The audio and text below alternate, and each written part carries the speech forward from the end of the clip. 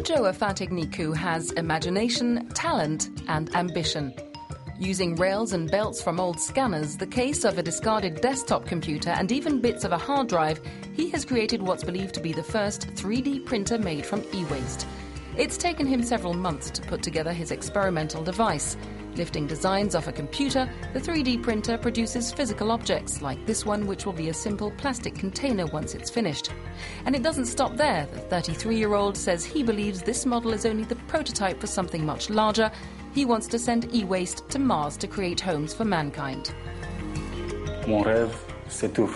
My dream is to give young people hope and to show that Africa too has its place on the global market when it comes to technology. We're able to create things.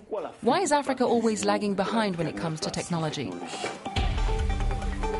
The young inventor often comes to this scrapyard in Lomé to find the parts he's looking for. Some elements had to be bought new, but in all, his printer cost him $100 to build. I come here very often to look for central units and scanners. I also pick up engines and straps, which I use to build my 3D printer.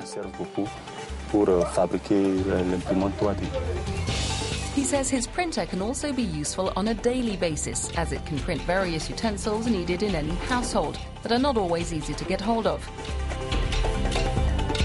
Though some people have called him a dreamer, his hard work has paid off, as the young inventor has been rewarded with the NASA International Space Apps Challenge in Paris.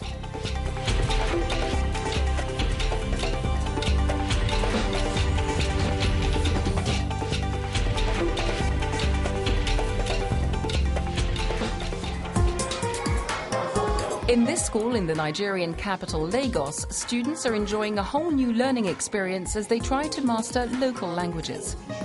Globalization means children are being encouraged to learn internationally spoken languages to the detriment of local dialects. So this young software developer has come up with a new application to help promote traditional language and culture. It comes with complete animation, voice and a virtual classroom designed to appeal to children.